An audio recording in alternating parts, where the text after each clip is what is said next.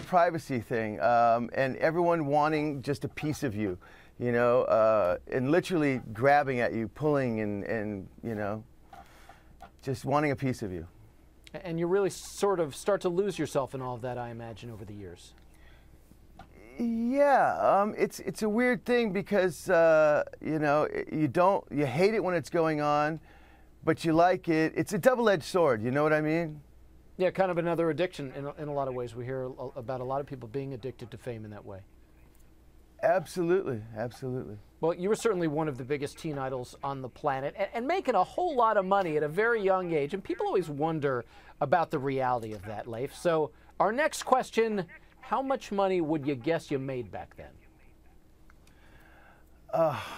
You know, it's ridiculous amounts. And I was also, unfortunately, taken for quite a lot as well. But, you know, I used to spend money like crazy, too. I mean, you know, the Concorde and the terrace suite at the Dorchester, stuff like that, you know. Didn't have anybody keeping you in line and watching your back as far as the money was concerned?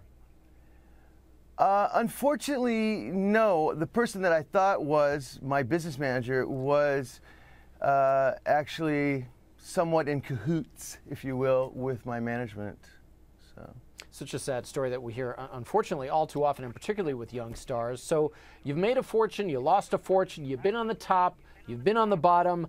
But I've always wondered, would you do it all over again if you had the chance? Yes, because this is something that very few people ever get to go through. I feel, you know, lucky and fortunate. And at this, I would hopefully make some better decisions, but, you know, I would definitely do it all again. If only you knew then what you know now. All right, so I want you to think very carefully about what I'm about to ask you, because you are definitely somebody who knows more about being a teen idol than, I figure, Justin Bieber and all the boys in One Direction combined. What is the one burning, true teen idol confession that you have been dying to make all these years? Now's your opportunity. Oh, man. You know,